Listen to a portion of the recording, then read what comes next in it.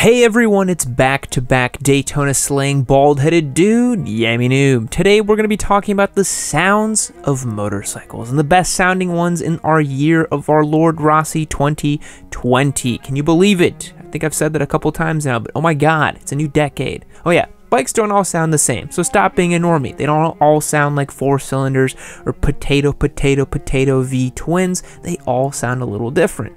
There are more than 2 types of bikes. Is this too much info? Hit subscribe and I'll show you how to get into motorcycling, my dudes. Let's kick things off with a bit of a meme. Number 10, it's the Turbo Hayabusa. One of the most interesting and probably confusing sounds anyone could ever hear on the highway would be the spooling of a turbo coming from a motorcycle. The turbocharged Hayabusa, I know not a factory motorcycle, catches the ears of many. What may be an actual benchmark for developers, the Turbo Busa offers a lot more than just the king of the road kind of power and prestige.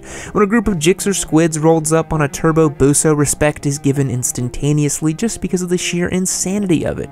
ZX14Rs fail to slay the Falcon, and by god the sound of these things is almost erotic. Since manufacturers of the turbo kits and engine builds vary, each Turbo Busa that you run into will most likely sound different in its own unique way. So let's get a sound clip really quick.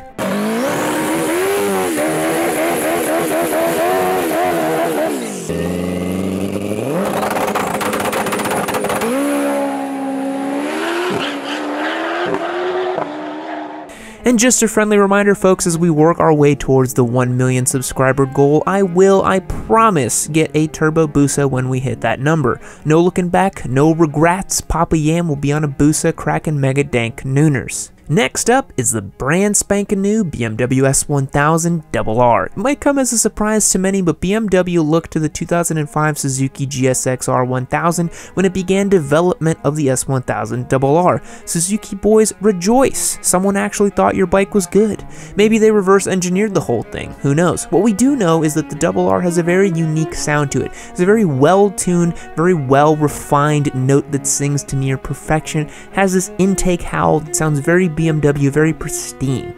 If you've heard some factory bikes on a factory tune that made you cringe, you wouldn't be the first person. The S1000 RR doesn't skip a beat, misfire a single time, and sounds smoother than Barry Manilow in a dimly lit room. Seriously, listen to it.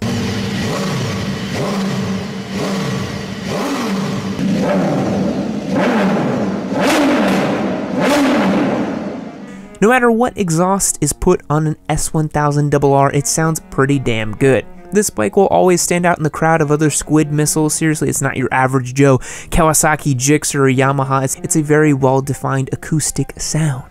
You know what else sounds pretty good? The sound of pubes being trimmed. Ah, that's right. Get rid of your overgrown bush and give it a good trimming with Manscaped. You guys already know who they are. Featuring a ceramic blade with skin-safe technology, the waterproof Lawnmower 2.0 is everything you need to get started on trimming your balls. Now we just got demonetized, so please subscribe, please hit a like, and support the channel, because every time I do Manscaped ads, we pretty much get demonetized. Have you seen the look on your girl's face when you undress?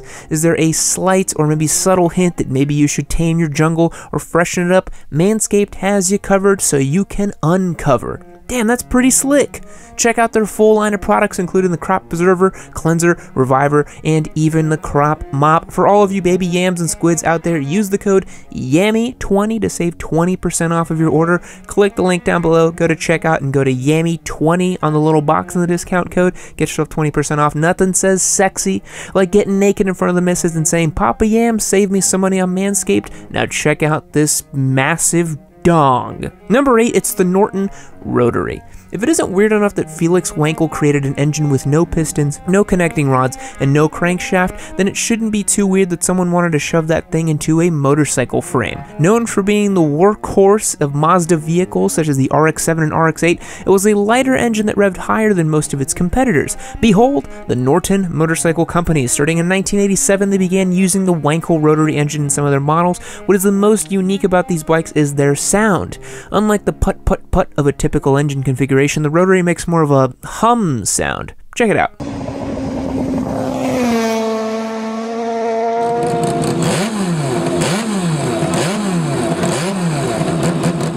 It's a very unique sound. If you ever get a chance at a bike meet show or even the track to see a Norton Rotary up close and personal, please do yourself a favor and check it out. Number 7, it's Triumph's 3-cylinder. We all know my love for Triumph and also my hatred for them. Just kidding, we love you guys. But what about their bikes? A lot of normies think Triumph is just a name for another bike company. Some will say, oh, it's British, and the conversation ends. The biggest point of Triumph Motorcycles lineup that sells people is the fact they have 3-cylinder engines in a lot of different bikes. They got it in their Daytonas, they got them in the Triumph Tigers, they got them in the Street Triples, they got them in all kinds of bikes. But specifically, the reason that they like them is not just the number of cylinders, it's the advantages that 3 cylinders has over 4 or 2. With a 3-cylinder engine, the engine is a great compromise between the punchy torque of a 2-cylinder parallel twin while also coming close to the high revs offered on a 4-cylinder bike. Now, some people will say that that makes the Triumph a master of none, jack of all trades type of bike, but I disagree, being the proud owner of a 675R myself. The engine itself is flawed only during its combustion cycle when there is 60 degrees of rotation between cylinders firing, but actually the new Triumph Tiger has a new, 213 or 123 firing configuration. It's different. I don't remember right now, but it's different. The sound of the Triumph is pretty sweet. Check it out.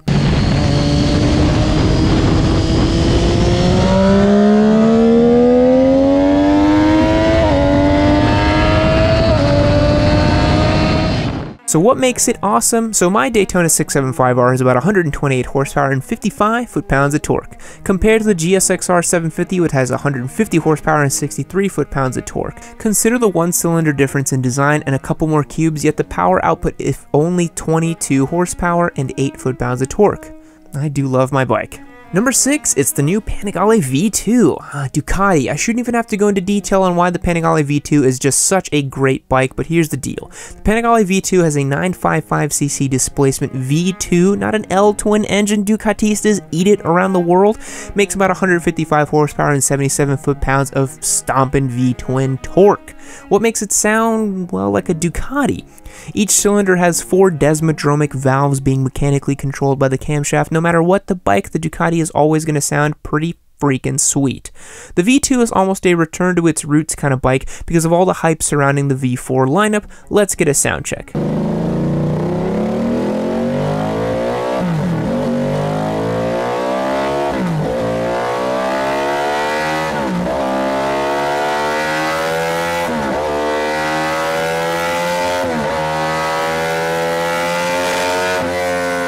It's simply music to my ears and hopefully yours too. Next up is Harley-Davidson's V-twin. Now don't just jump to flaming me for this. The Harley-Davidson engine is something of the most Americans know. It's the closest sound we have to freedom other than a bald eagle screeching.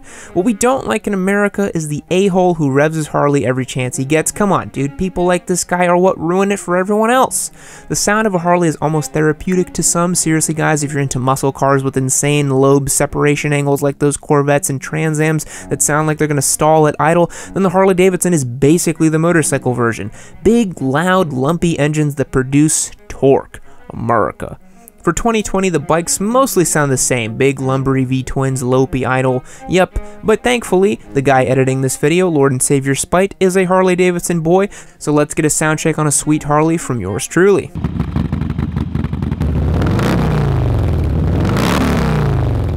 What could be known as the most famous sounding V-twin is an accurate representation of the abundant lifestyle in the US. Don't hate the bike, hate the riders. Number 4, it's the Ninja H2R. If you ever thought about the sound of a turbocharger coming from a crotch rocket sounding unique, try the sound of a supercharger paired with a mean liter displacing engine. That's exactly what the Ninja H2R is. In almost a pissing contest between who can make the most obnoxious and fast motorcycle, Kawasaki put the foot down and said, no more.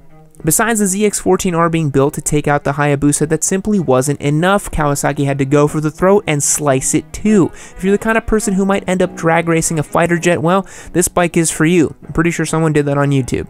Capable of beating almost any land vehicle, the Ninja H2R is the track-only edition of the H2. Costs about 55 G's, so it's kind of spicy. Don't mind the Kawasaki as they make a supercharged factory liter bike. Let's check out the sound.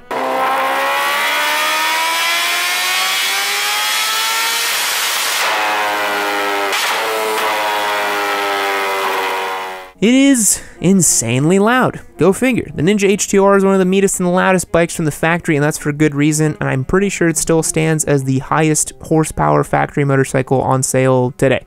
Number 3, it's the Aprilia RSV4 1100. One of the most exciting bikes to hear running is the Aprilia RSV4 1100 with its unique 65-degree V motor. The Aprilia has a mean exhaust sound that simply sounds badass.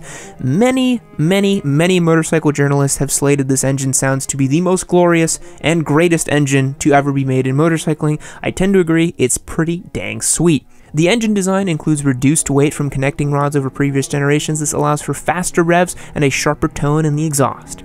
With a displacement of 1078 cc's and its dual overhead cam design, the RSV4 1100 is a liter-ish bike with a very distinct sound. It's not the run-of-the-mill inline 4 cylinders that you'd expect from the Big Four, but something well worth to be called different. The RSV4 1100 is one of the few V4 powered motorcycles available today.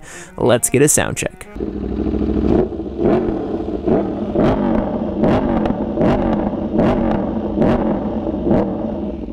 Number 2, it's the one and only Yamaha R1. Separating itself from other members of the Big Four is Yamaha with its YZF R1 engine featuring the cross-plane crankshaft. Have you ever heard one of these runnings? We'll give you a sound check at the end. It's enough to turn anyone's head because the cross-plane design is so specific, it's not something you hear every day, unless you're lucky and you own an R1, of course. The origin of the sounds comes from the design of the R1's engine, what sounds like a typical 998 inline 4-cylinder with dual overhead cams, because something completely different when the crossplane crankshaft is thrown into the mix.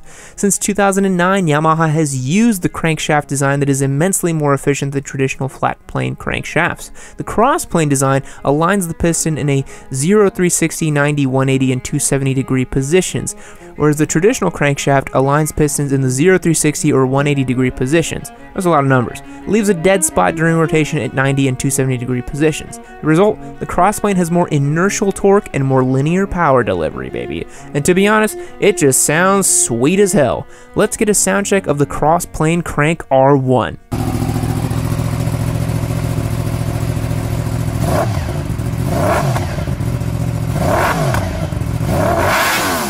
That is music to my ears. I am Yammie Noob, by the way. Did you think I'd hate the sound? My alarm clock is actually a 1-to-1 scale working replica of the R1 engine revving to 13,000 RPM just to wake me up. Last on our list, and certainly not least, it's the Panigale V4R, baby.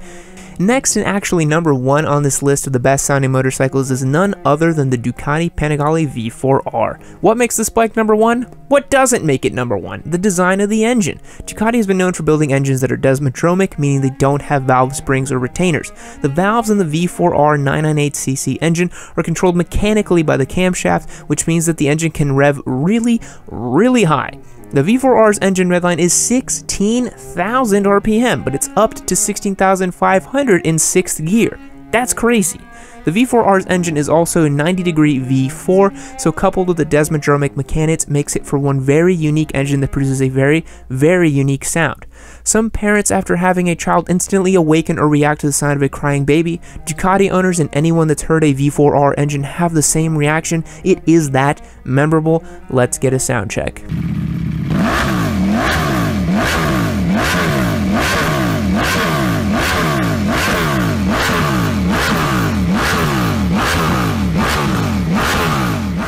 Now guys, that's going to wrap it up for today's video. Is there another engine you can think of that sounds just as good as the V4R? How about your neighbor's moped? That sounds pretty good. What bikes do you want us to find sound clips for? Are there any sounds you didn't see featured and you don't know why? Drop us a comment and we will get it all sorted out for you.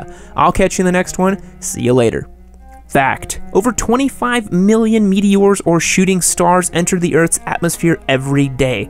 That's about 289 chances to make a wish per second. So start wishing to win one of our bikes for free. Goodbye.